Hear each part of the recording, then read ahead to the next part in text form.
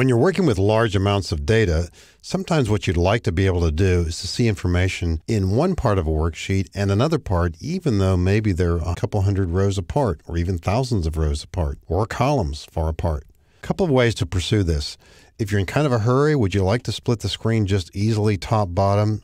Click in the middle more or less somewhere. It doesn't make any difference. For example, here. One way to do this is above the vertical scroll bar on the right-hand side of your screen, just above the arrow. I'm sliding the mouse up here slowly on the right side. Put the mouse right there. If you double-click right when you see the arrow being a two-way up-down arrow, this automatically introduces a split screen above the active cell. And now on the right-hand side of the screen, you'll see two scroll bars. So in the lower part, I'm scrolling using the mouse wheel. I'm scrolling down to row 150, 180, whatever. Or maybe I'm going to drag that scroll bar. I want to see these people here, these project and contract services. Meanwhile, I also want to see these people. They are quite a few rows apart. That's just fine. And strangely enough, we can scroll, call it upside down, whatever you want to call it. But we're looking at data on the bottom of the screen.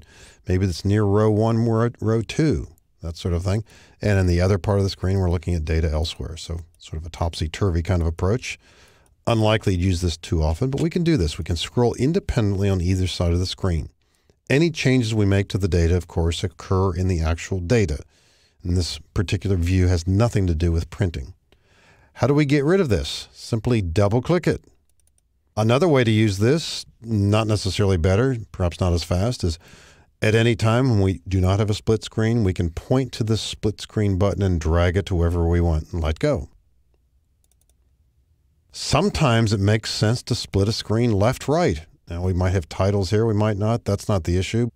And even if we've got merged titles, that's not going to get in the way. So how do we introduce a vertical split? In the same way that we can use the horizontal split, we might say, well, let's split the screen more or less 50-50. Maybe we'll click somewhere here in column E. And the vertical split indicator is to the right-hand side of the horizontal scroll bar in the lower right-hand corner. So right there's the button. When you slide the mouse over that and see the double left-right arrow, double-click, and we're about to see a vertical split to the left of the active cell. There it is right there. Here we have two horizontal scroll bars at the bottom of the screen. So on the left side, we can scroll left and right. On the right side, we can scroll left and right. And sometimes we come up with some interesting angles where we're viewing the column A data next to the column J data. You have your reasons for doing this. I think it probably makes more sense to suggest that if you've got a worksheet with many, many columns, you might want to see data, for example, in columns A, B, C, D, whatever, on the left side, and at the same time see data off on the right-hand side in other columns. We get rid of the split by double-clicking. We saw a horizontal split. We saw a vertical split. Can we do both? Sure can, both at the same time. We could use this technique by dragging down this way or double-clicking, or dragging this or double-clicking. Now we've got a four-way split. There are 4 scroll bars now. If you're interested in chaos and confusion, this may be just the ticket. I think it's a bit weird to be doing both of these at once, but you might have your needs. Just to prove a point here, you could be seeing the very last row in this worksheet and the very last column. There it is, XFD 1048576, and you could also be viewing A1 in the upper left-hand corner. I'm not sure if that proves a point, but it does suggest the idea that by using these techniques, you could see any 2 cells in the worksheet at the same time. And when you've got formulas tied together that reflect on one another, sometimes this could be useful. But I think it's more useful to have either a horizontal or a vertical split. Now, a similar feature, and yet different in many respects, and I think for most people more useful, is simply to freeze the panes. We'd like to scroll up and down here and maybe always see rows 1 and 2. Maybe we'd always like to see column A as well. We can do it different ways.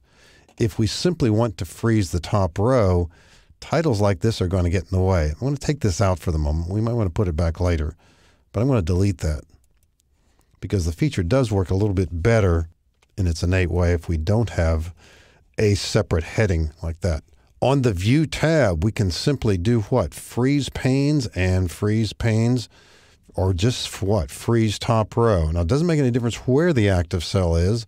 If we freeze the top row, slight visual change there, we can scroll up and down and always see row 1.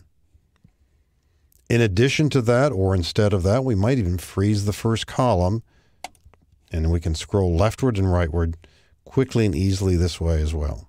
If we want to remove the feature, the undo capability has nothing to do or does not record these actions. So undo doesn't help here. We have to go back here and unfreeze the panes. If you click on cell B2 and then use this feature and freeze panes, it automatically freezes everything above and to the left. I think that's what a lot of people need in database type lists. They frequently want to freeze the top row and the left column. So there we are. Fast, easy to use tools that give us some perspective on our worksheets and allow us to navigate back and forth pretty quickly and easily to see the data better.